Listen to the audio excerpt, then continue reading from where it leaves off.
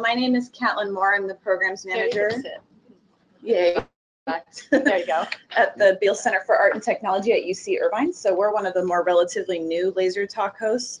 I would say that as far as best practices goes, we've really distilled it down to 3 primary areas that we try to put a large focus on. The first of which is 9 times out of 10, the Laser Talks will stem from a common concept that we host through an exhibition at the Beal Center for Art and Technology. So that usually provides an anchor point for a lot of the conversation and the people that we choose to invite. It also gives the audience members an opportunity to actually physically participate in something outside of the Laser Talk itself. So a lot of them will choose to come through the exhibition first as a way to familiarize themselves with some of the topics and then go to the talk itself. The second best practices point that I feel is really important is establishing really solid community partnerships, both on a long-term basis. In our case, that would be the Laguna Art Museum as our museum partner, and UCI Applied Innovation as our venue partner. But for each event in particular with a specific theme in mind, we also seek additional community partnerships both on and off campus to help either cross-promote the event or make suggestions for guest speakers for the event.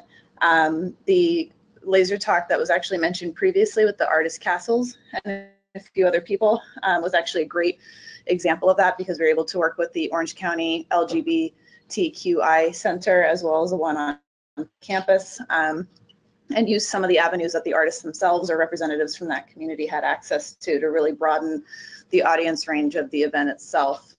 Another point that we try to make really important is just accessibility of information online. I know that the Zurich folks had mentioned having a website, so that's kind of in the same vein and a great idea. We're very lucky in that we have a website for the Beal Center that kind of houses a lot of that information, but we also make sure that it's posted on UCI Today, any kind of social media outlet, whether that's Instagram or Facebook or Twitter. And then we try to provide hashtags and content to all of our community partners as well, so that they can further disseminate that information on our behalf.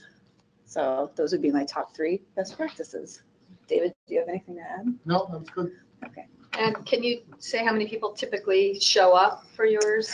I would say, as is typical with a lot of on-campus events, I'm sure other universities have a similar experience. We always sell out. We have about 150 people register per event. Of that, I would say maybe half show up. On average, it's about 60 people, more or less, which for us is actually pretty good, especially considering that we try to host them, as was suggested originally, on the same kind of Monday nights at a certain time at a certain place. So Monday night at 5:30, we can be up against some other competition between dinner and Monday Night Football and a lot of other things. So, but yeah, I would say anywhere from 40 to 80 people, just depending on the content. Again, that Castles talk was one of our higher attended events, was actually closer to about 80, 85, just because we had Zachary Drucker, who's involved in producing the television show Transparent, and a few other artists that had bigger household names, so to speak. And the Laser Talk that we just had a few weeks ago is a little bit more intimate at about 30 people. So it really just depends on the nature of the content as well. And we're very lucky in that our venue partner has multiple rooms of varying sizes that we can use to accommodate those things pretty much on a whim. And is it mostly students? I would say it's about half and half. From what I've been able to tell in tracking our attendance, about half people of the audience members come from on campus, quite a few of which are students, both undergraduate and graduate.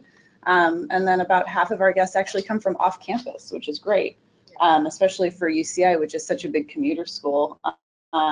We are really trying to make additional inroads through community partnerships. So identifying people off campus that may have an interest in the subject matter. So yeah, I would say it's about split.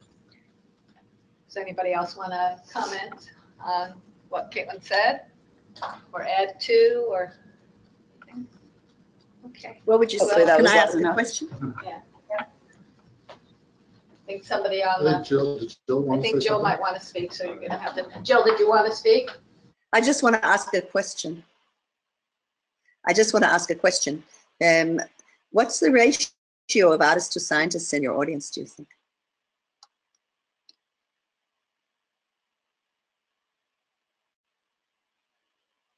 Can you hear me? Probably get a pretty even split there too. We get a lot of general public too. We get a lot of general interest. I would say that, again, it really highly depends on the subject matter of the laser talk.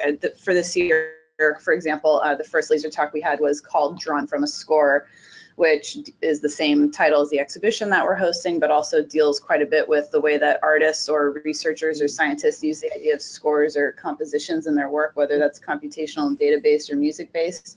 So for that one, we got a fair number of people from the arts, just given the nature of the topic. Whereas the laser talk will have 2 talks from now is called The Art of Conservation. And given that we'll actually have a lot of people that come from the conservation sciences and environmental sciences, but have an arts angle to it to discuss the various ways that people are using that kind of content in their work. So it's a really eclectic group, actually. Good.